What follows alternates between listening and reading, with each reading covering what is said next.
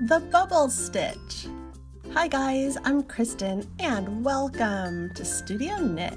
Today we are knitting up this pretty cozy bubble knit stitch pattern.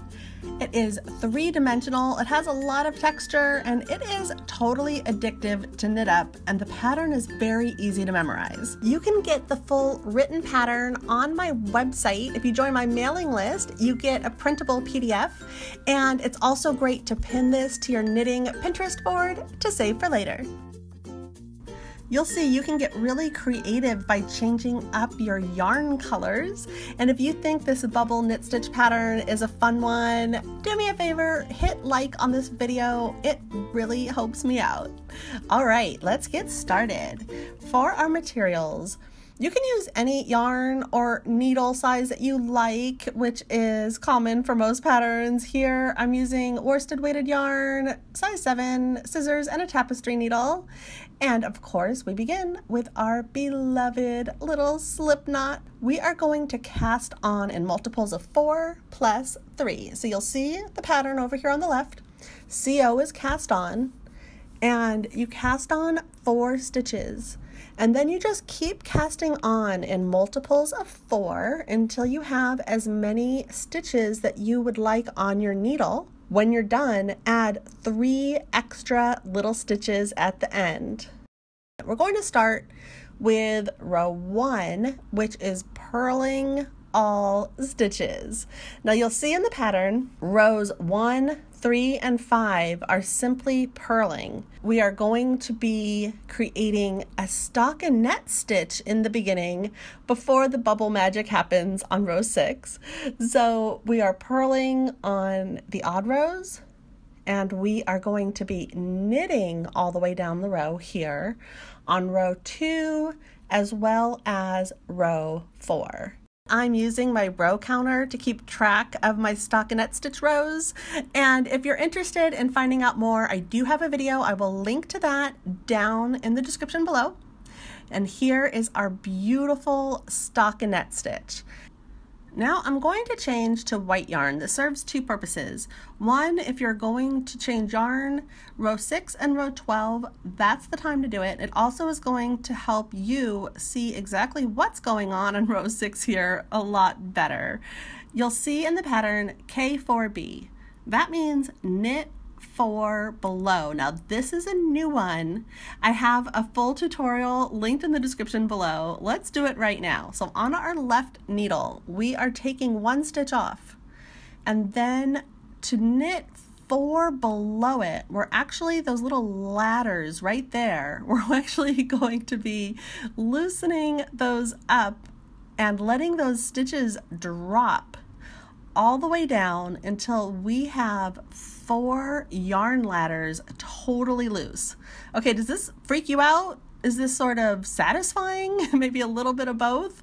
So once you have those 4 ladders right there, your little stitch, you are going to go right through it with your right needle. So you're going to hook back on with your right needle right there. Okay, now we are going to put our right needle through, right? So it's right below those 4 ladder yarns, those horizontal yarns right there. We just put it right through to the back.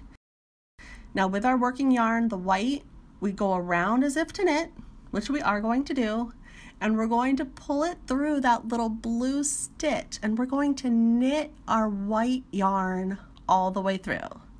Okay, we're going to do this again, so you don't have to pause and hit rewind. We are going to do this again. And looking back on row 6, you'll see that after you do the K4B, the knit 4 below, then you knit 3, and repeating between the asterisks means that we do the knit 4 below again, and you keep knitting this pattern all the way down the row to create your bubble shape until you get to the end. And at the end of row 6, it is simply finishing with that knit 3 right there. Okay, I hope you're not feeling dizzy from that. We're gonna do it again. Let's first look at how our bubble stitches are already shaping up. So pretty, So easy once you get the hang of it. All right, so we have our texture already shaping up, and next is just going to be going on our stockinette stitch again. So after row 6, we go down with our purl row and knits and purls and knits and purls until we are ready to tackle row 12. To have the alternating rows, you'll see that it's knit 1 first, and then we do the knit 4 below. So we have our 4 ladders right there. We get our stitch on the right. We bring it under, take our working yarn around, and that working yarn is going to knit through that little white loop, and we're ready to keep on going. And at the end of row 12, this is how everything is shaping up, and our bubbles are so pretty. Feel free to totally change up your yarn color. You can do the same, you can do 2 colors. You can get really, really creative. Variegated yarn looks really great on this pattern as well. And then you just repeat rows 1 through 12 until you're ready to bind off. Now, binding off, I recommend doing it after row 1 or after row 7, because that purl row that you're doing after the knit 4 below, that's going to help cinch up your bubbles. And after you do that, that's a great time to bind off. And then we are just going to cut our yarn, weave it through our little swatch right here. And here is how our bubble stitch looks on the front, the right side. Here is the back, also known as the wrong side. I hope you are inspired to give the bubble knit stitch pattern a try, and thank you so much for watching. Please make sure to subscribe to my channel, Studio Knit. I post a new video every Saturday, a few bonus videos as well, and make sure to check out all of my knit stitch patterns. I have so many pretty ones to choose from. See you later, guys. Bye.